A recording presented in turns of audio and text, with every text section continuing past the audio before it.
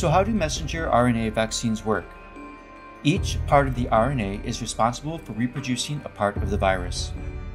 This type of vaccine removes just the part of the RNA responsible for the spike proteins and wraps it in a protective, oily casing.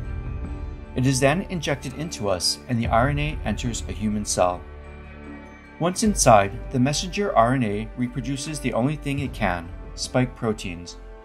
When the cell dies naturally, the spike proteins are found by the immune system and it begins to build the manufacturing process for new antibodies.